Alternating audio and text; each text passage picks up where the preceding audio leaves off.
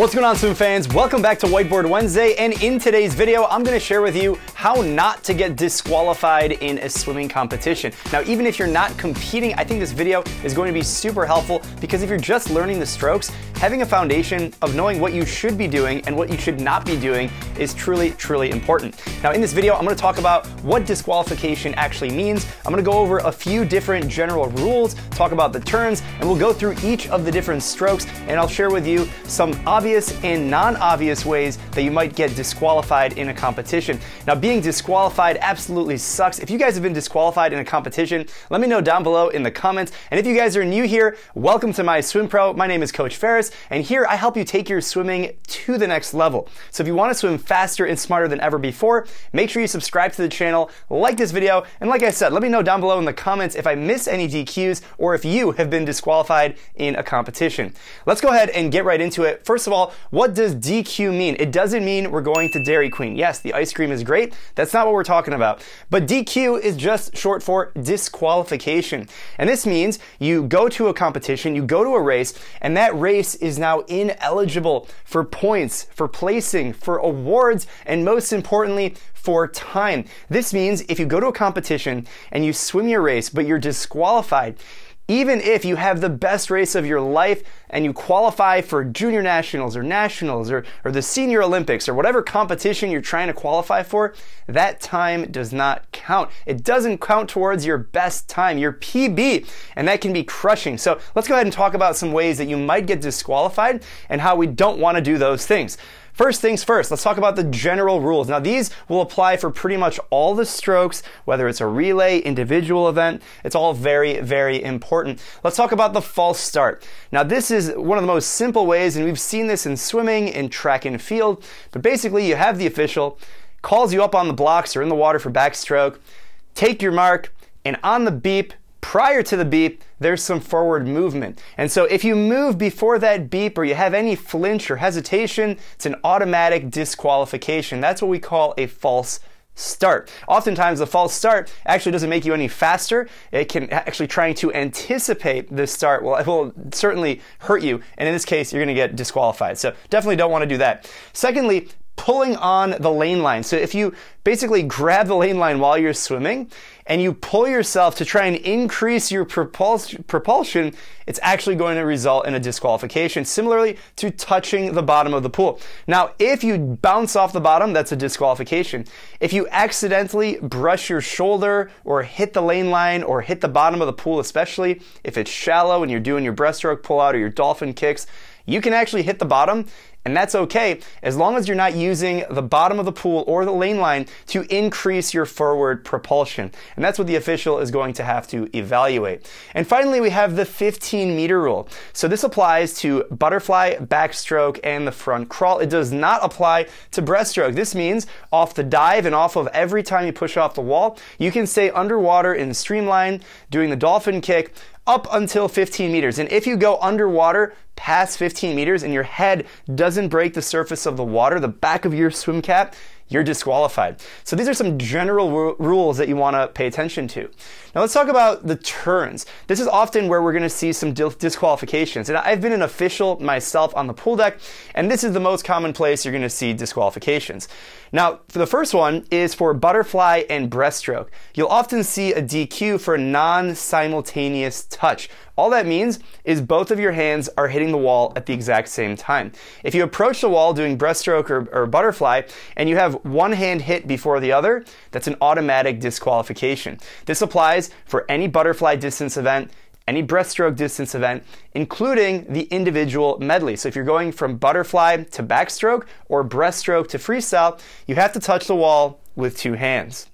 Now, backstroke is a tricky one. There's a few different ways you could be disqualified in backstroke. So when you're swimming backstroke, you're obviously on your back. Recently, and recently meaning the last 20 years, you can actually rotate onto your stomach. Back in the day, you had to touch the wall on your back and you had to turn around or do a backflip or something crazy like that.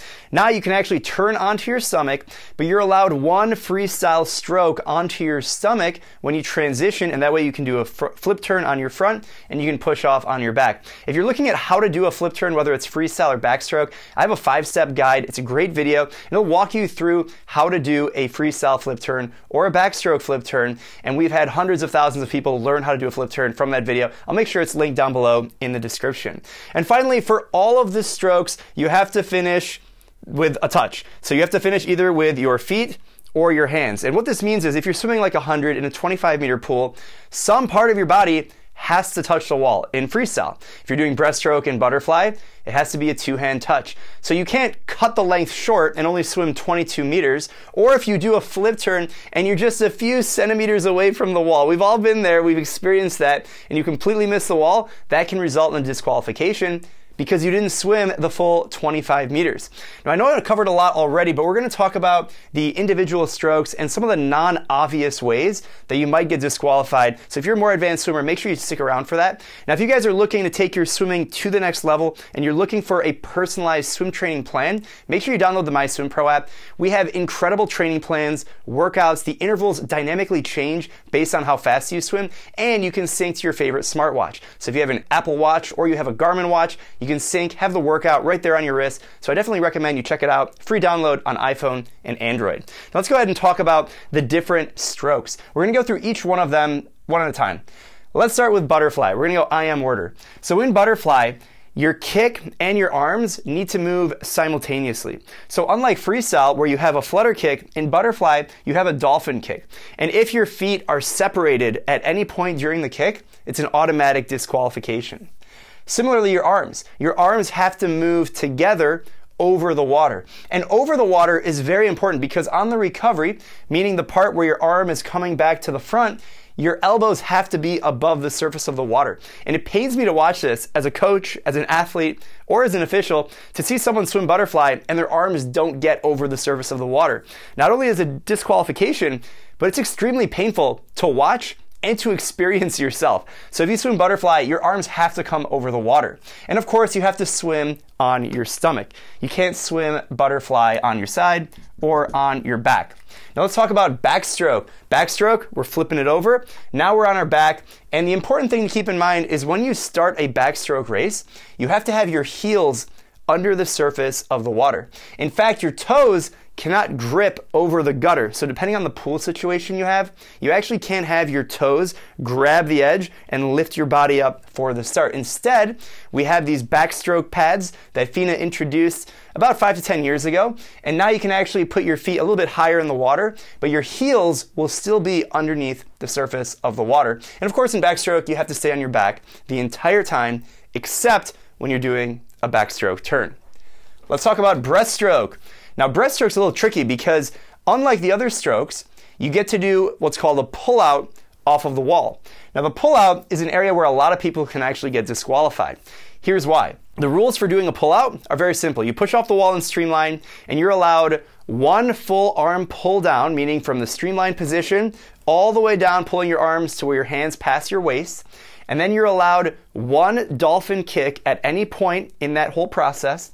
And then you're allowed one kick under the surface of the water, and then you have to bring your hands back up in front of your body, and you have to begin the stroke immediately. And when I say immediately, you just can't do anything else. You can take as long as you want, but eventually you have to start the stroke, and your head has to break the surface of the water.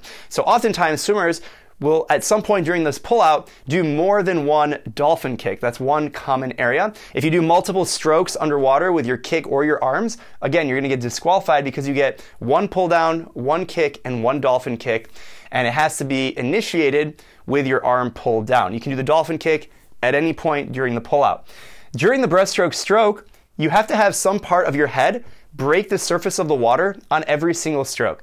So if you think about the breaststroke stroke, it's pull, kick, glide. And as you do that motion, your head has to break the surface at some point. Oftentimes, you breathe while you're doing the arm pull. So pull, kick, glide, and you're breathing during the pull. And of course, your arms and legs must be moving simultaneously if your body is physically able to do that. And that's just like butterfly. In butterfly and breaststroke, both your arms are doing the exact same thing, and both your legs are doing the exact same thing. The right side is symmetrical to the left, and if you have a laser that cuts your body in half, they should both look identical. And when I say physically able, of course, if you're in a position where you only have one arm or one leg, obviously you're going to have only one side doing that. But if you're able-bodied, both sides should be absolutely symmetrical. Finally, let's talk about freestyle. Now, freestyle is interesting because it's called freestyle for a reason, meaning you can swim any of the strokes. So a 50 freestyle event, you can swim a 50 butterfly, 50 backstroke. And if you choose to swim an event that is not the front crawl, the rules of that stroke will apply when you swim it. I've done this personally myself. I've done plenty of races that are freestyle, and I've done them breaststroke. Now, it's courteous to tell the official that you're going to do that, so that way they are aware, and you are perfectly allowed to do this. You'll get disqualified if you change your stroke after you've already started. So for example, if you make up your own event and you start the 50 freestyle doing breaststroke, and then you switch to butterfly, and then you switch to front crawl, you can't do that. Whatever you start the race with, that's what you have to finish it with. And your time will only count towards the event that you signed up for. So if you sign up for a 50 freestyle and you do it breaststroke, your time is still for the 50 freestyle, even though you did a 50 breaststroke. So keep that in mind if you're going to do that. In freestyle, you have to have some part of your body above the water or before the 15-meter mark, which means you can push off underwater on the dive, you can dolphin kick to 15 meters, but then when you swim, some part of your body has to always remain on top of the water. And we'll get to that point in just a little bit. Now, the final section I want to talk about are the non-obvious ways that you can get disqualified. Now, this is really important because these are things that are non-obvious. You might actually not believe that these are ways that you can get disqualified, but they're some of the most common ways that elite swimmers can actually get disqualified, and not only like a national championship, but even the Olympic Games and the World Championships. And there's a few stories behind these as well. So let's go through these really quick. The first one is the IM order. I already talked about if you substitute a stroke for freestyle, but here's a good one. The IM order is butterfly, backstroke, breaststroke, freestyle. That is the order. You can't make it up.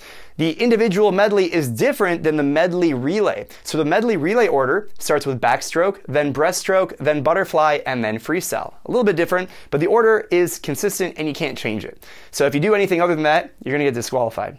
Now, the second bullet point is something that I've actually seen in person, and you don't want to get disqualified or expelled from a competition or your next event, and that is deliberately delaying the competition or misconduct. So for example, if you are late to the diving block, or you are intentionally delaying the next heat from starting in some way, or you're interfering with another swimmer, you will be disqualified. You can also get disqualified for misconduct. So you can be treating people inappropriately, you can use foul language, inappropriate gestures, anything like that. You can get disqualified, and it sucks to do that because you really didn't do anything wrong in the pool. It's your actions out of the water that got you disqualified. So behave yourselves out there. The third point is from backstroke to breaststroke in the crossover turn.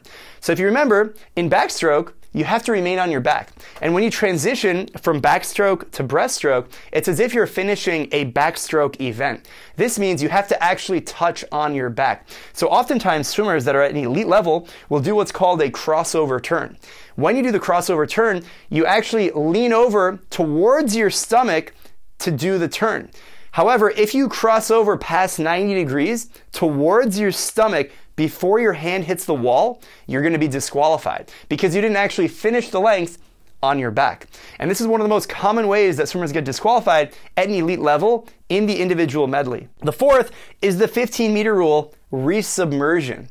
So you're underwater for 15 meters, and then you pop up before that 15-meter mark, and then boom, you have to maintain some part of your body above the water. Where this happens is in backstroke, on the finish. So if you're swimming backstroke and you're coming into the wall, and then you take a big stroke and you reach back to try and touch the wall, at that point, you're not really taking any more strokes. And if your entire body submerges below the surface on the finish before your hand hits the wall, you're disqualified because you were underwater outside of the 15-meter mark. And this is also one of the most common ways that elite swimmers can actually get disqualified in a backstroke race. I've seen it happen in the 50, 100, and 200. It's especially common in the 50 and the 100. Now, another tricky one is swimming the wrong stroke or the wrong relay order. So you got 4 guys or girls, or even a mixed relay of 2 guys, 2 girls, and they've got the relay order, but then in the competition, they actually swim in a different order than the names were listed on the actual heat sheet or the psych sheet or whatever sheet that you're going off of. And so this is actually really challenging because you could do everything right and not break any of the swimming rules, have a great time, break a world record, and you're disqualified because you swam in the wrong order. So if Sally needs to go second in the heat sheet, then Sally needs to swim second. And if she swims third, second, or fourth, or first, the relay is automatically disqualified and the time doesn't count for anyone, which is really devastating. And that's happened at the World Championships and the Olympic Games.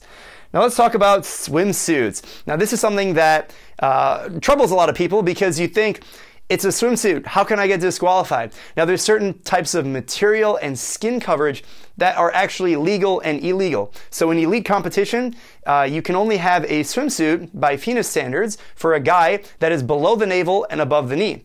It also has to be water permeable. And so you can't wear a wetsuit or a open water suit that's designed for the lake or the ocean in the pool because that is not water permeable.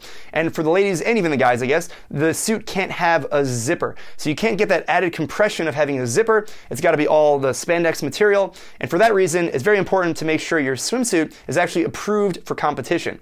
And you can do some research. Maybe we'll link something down below.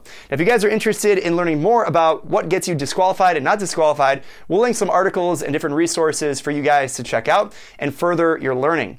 Now, like I said, if you guys have been disqualified, it sucks. So let me know down below in the comments. We'll empathize with you. If you think I missed something here on the board, I'd love to hear from you guys. And finally, if you're not in our Facebook group, make sure you join the largest swimming community in the world on Facebook. It'll be linked down below. Hope to see you guys in there. I'll interact, and I wish you guys the best and happy swimming. Peace.